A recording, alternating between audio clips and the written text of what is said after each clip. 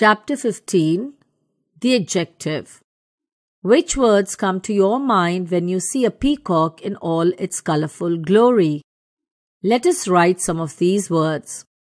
Colorful, beautiful, majestic, graceful, large, national, etc. Using these words in sentences, the peacock is a colorful bird. The peacock is a beautiful bird. The peacock is a majestic bird. The peacock is a graceful bird. The peacock is a large bird. The peacock is the national bird of India. All colorful words in these sentences describe the noun bird. These words are adjectives. They describe a noun. Now consider these sentences. Medicine is a noble profession. Catering is a profitable business. Paragliding is a thrilling sport. Tribals live in remote areas. The leopard is a ferocious carnivore. Here, noble, profitable, thrilling, remote and ferocious are adjectives which describe the nouns profession, business, sport, areas, carnivore, respectively. An adjective is a word that adds something to the meaning of a noun. An adjective is usually followed by the noun it describes. Adjectives may be divided into the following classes on the basis of what they describe about the noun. Kinds of adjectives. Adjectives of quality. Consider the following sentences. He is a renowned author. They are skilled artisans. Bhutan is a mountainous country. India is a populous nation. In these sentences, renowned, skilled, mountainous and populous are adjectives of quality. They describe qualities of persons or things. Adjectives of quality answer the question, of what kind? Definition. Adjectives tell us of what kind a person or thing is, are called adjectives of quality. Adjectives of quantity. Consider the following sentences. The witness was not telling the whole truth. We need sufficient time to deal with the problem. She felt little relief from the medicine. I have much faith in our judicial system. In these sentences, whole, sufficient, little and much are adjectives of quantity. They tell us how much of a thing is meant. Adjectives of quantity answer the question, how much? Definition. Adjectives which tell us how much of a thing is meant are called adjectives of quantity.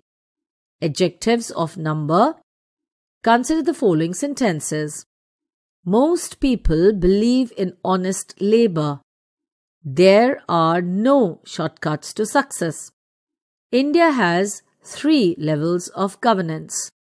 In these sentences, most, no, and 3 are adjectives of number. They tell us how many persons or things are meant. They are always used with countable nouns. Adjectives of number answer the question, how many? Definition. An adjective that tells us how many persons or things are meant is called the adjective of number. Distributive adjectives. Consider the following sentences. Each question carries 4 marks. Every citizen should strive for the country's progress. Either contestant can answer this question. Neither proposal is acceptable.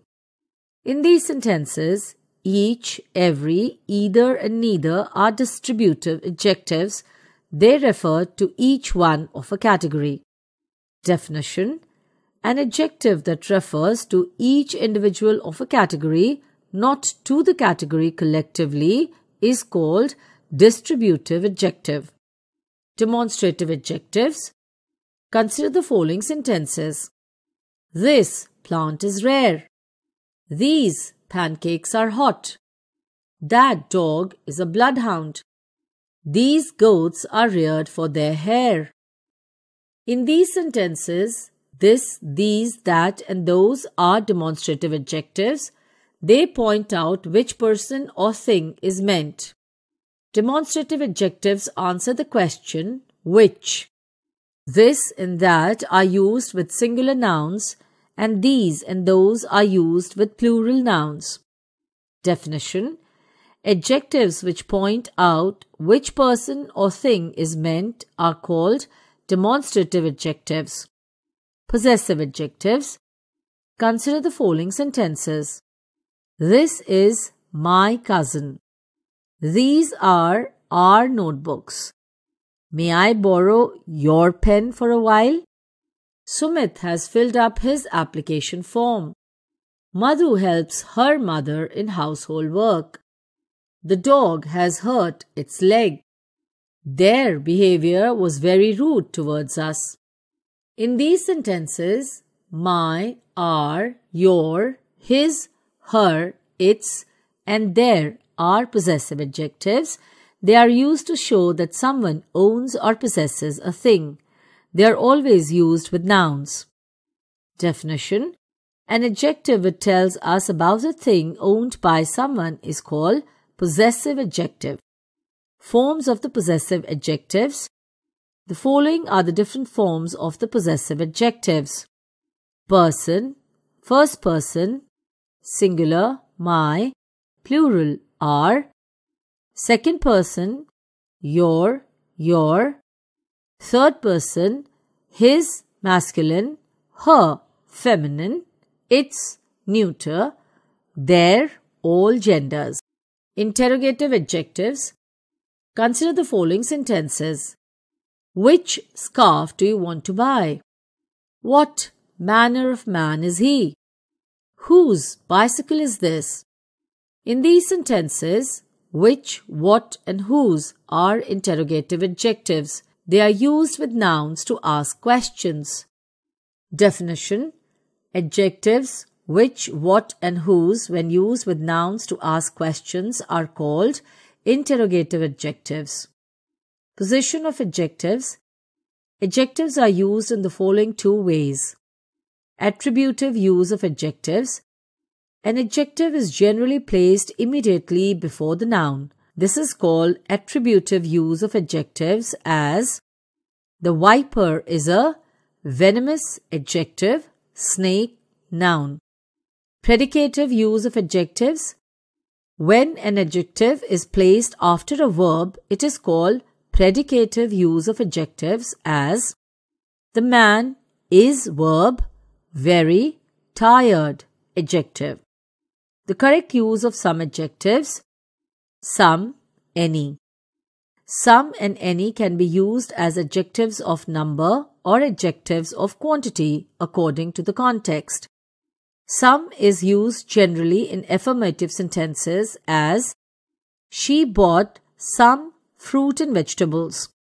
Any is used generally in negative or interrogative sentences, as I do not have any choice, negative sentence. Have you purchased any sweets for the children? Interrogative sentence. Each, every. Each and every express almost similar meaning. Each is used to refer to every one of two or more people or things regarded and identified separately. It is used when the number in the group is limited and definitive, as each player in the team contributed to the victory. Every is used before a singular noun to refer to all the individual members of a set without exception, as every person in the audience was spellbound.